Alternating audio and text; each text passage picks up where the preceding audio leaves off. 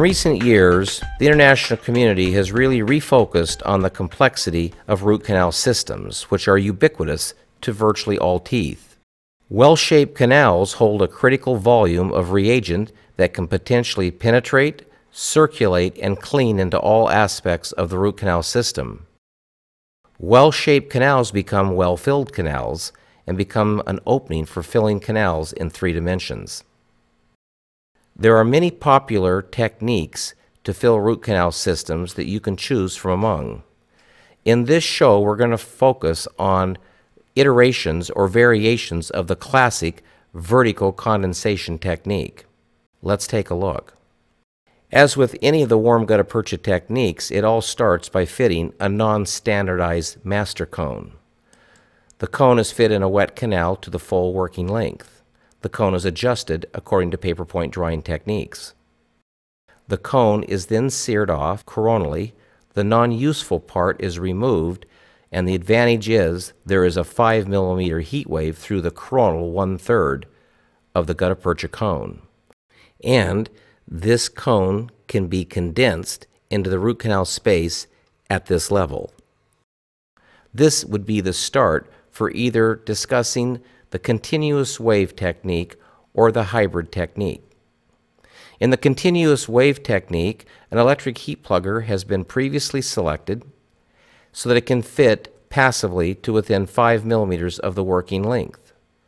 The instrument is activated and will drive through the coronal 2/3 of the gutta-percha until our rubber stop meets the chosen selected reference point. This activity of downpacking should take no more than 2 to 3 seconds to prevent thermal injury. We'll deactivate the instrument and press on a material that is cooling to offset shrinkage. And of course, while we're pressing on a thermal softened material, we're able to mold this material and drive sealer under enormous hydraulics into all aspects of the root canal space. After the 10 seconds has expired, we'll activate the instrument, get a separation burst, and rock the instrument a little bit buccal lingual or facial lingual to amputate and separate the coronal 2/3 of gutta-percha from the more apical extent.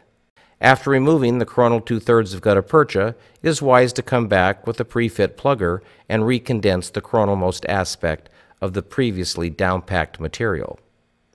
In the hybrid technique, it's a little different from the Schilder technique, which is vertical condensation and the continuous wave, in that in this method we fit a cone, as usual, to the full working length. As described, the non-useful butt into the cone is seared off with the heat transfer device, and the coronalmost portion of the gutta-percha is condensed into the coronal 1/3 of the root canal space. This would be a starting point to talk about hybrid obturation. In the hybrid technique, we come in with our heat transfer unit, we activate, and we plunge. Importantly, we deactivate, stay inside the root, and press for 10 seconds to mold and adapt the gutta-percha into the intaglio of the root. Following that 10-second press, we reactivate and plunge a little bit deeper. Again, we deactivate and press on the cooling material to mold it and adapt it and offset shrinkage. And we continue this until we reach the 5 millimeter level. It's not necessary to continue heating and pressing apical to the 5 millimeter level, or we may overcome our resistance form and inadvertently displace gutta-percha through the foramen. It is important in this technique to activate the instrument, rock the instrument a little buccal lingual, facial lingual, and that will usually disassociate the coronal 2/3 of the gutta-percha from the apical 1/3. And ideally, when you pull out the instrument, you'll see all that massive gutta-percha on your electric heat plugger. Again, you can take a small pre-fit plugger and mold and condense the gutta-percha that was previously established in the apical 1/3. Well, the backpack technique simply means backfilling the canal that is devoid of gutta-percha, and we can use a device such as the columnless flow delivery system to squirt uniform thermal-softened aliquots of gutta-percha into the root canal space. Smaller squirts are effective because it eliminates the potential for voids. Additionally, to eliminate voids, you can use a pre-fit plugger, and you can very methodically step the plugger around the circumference of the canal, and once the gutta-percha is leveled off, a sustained press during the cooling cycle will prevent the gutta-percha from shrinking.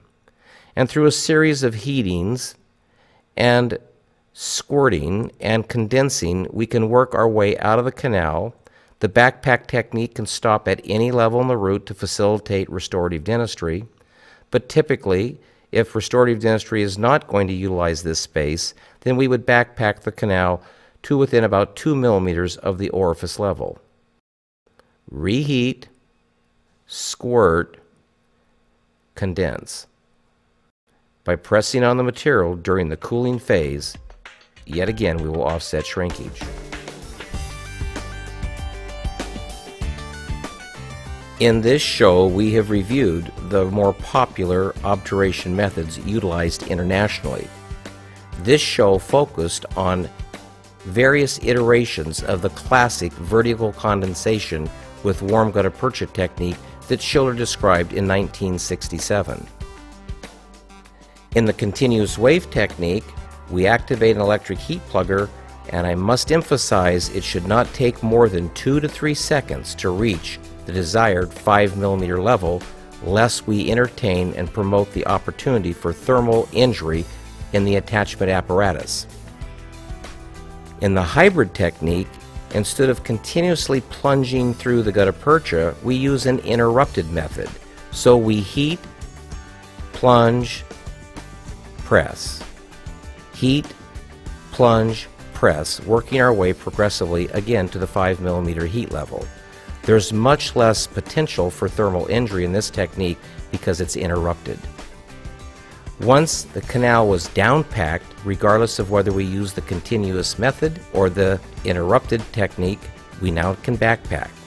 The calamus flow can be utilized to squirt thermal softened gutta-percha into any section of the canal to promote three-dimensional obturation. Backpack level can be interrupted or carried up to the orifice level as described. So you can see there's many ways to use vertical condensation. There's the classic Schilder technique that I've described in another just-in-time show, and then in this show we looked at various iterations that can be utilized to thermal soften gutta-percha and compress this material to pick up the intaglio of the endodontic space.